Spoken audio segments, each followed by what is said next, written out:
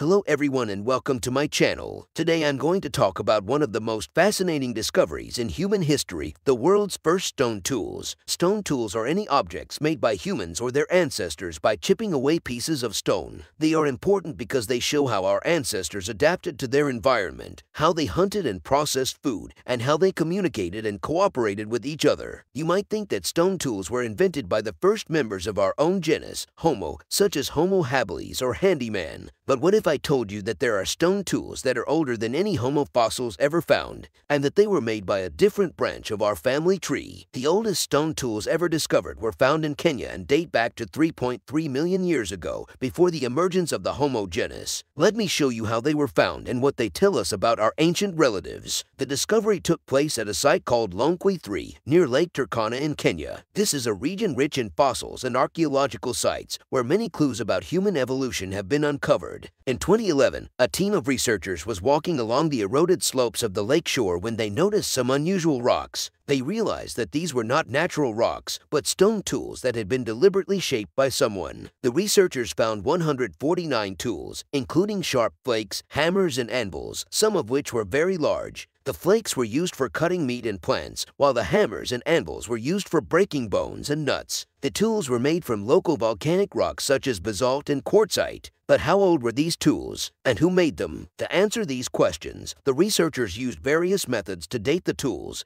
and the surrounding sediments. They analyzed the volcanic ash and minerals that covered the tools and found that they were 3.3 million years old. They also used paleomagnetic dating, which measures the changes in the Earth's magnetic field over time, to confirm this age. This means that these tools are 700,000 years older than any tools found before, even predating the earliest humans in the Homo genus. The previous oldest tools were the Oldowan tools from Tanzania, which date to about 2.6 million years ago. The Oldowan tools were more advanced and diverse than the Longqui 3 tools, showing how technology evolved over time. But if these tools were not made by Homo, then who made them? And what were they used for? To find out, the researchers looked for fossils of hominins, or human ancestors and relatives, at the site. They did not find any Homo fossils, but they did find 2 teeth belonging to Paranthropus, an extinct human cousin that had combined ape-like and human-like traits. Paranthropus was a robust hominin with a large jaw and teeth adapted for eating tough plant foods. It lived in Africa from about 2.7 to 1.2 million years ago, overlapping with some Homo species. It was previously thought that Paranthropus was not capable of making or using stone tools, but these teeth suggest otherwise. Alternatively, it is possible that another hominin species made and used the tools at Longqui 3. One candidate is Australopithecus afarensis, known for the famous fossil Lucy, which was found in Ethiopia. Australopithecus afarensis lived from about 3.9 to 2.9 million years ago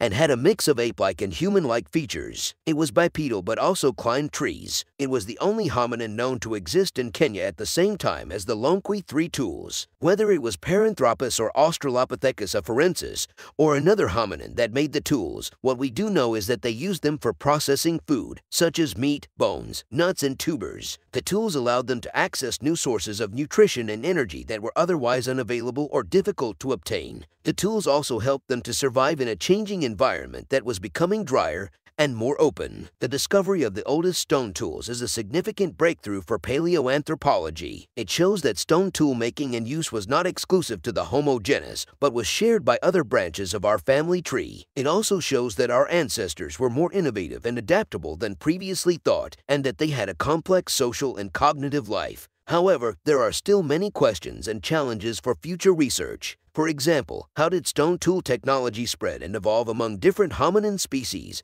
and regions? How did stone tool use affect the anatomy, behavior, and culture of early hominins? And how can we find more evidence of stone tool use in the fossil record? These are some of the questions that paleoanthropologists are trying to answer by studying the world's first stone tools and their makers. I hope you enjoyed this video and learned something new about our ancient relatives. If you did, please give it a thumbs up and subscribe to my channel for more videos like this. And don't forget to leave a comment below and let me know what you think about this topic. Thank you for watching and see you next time.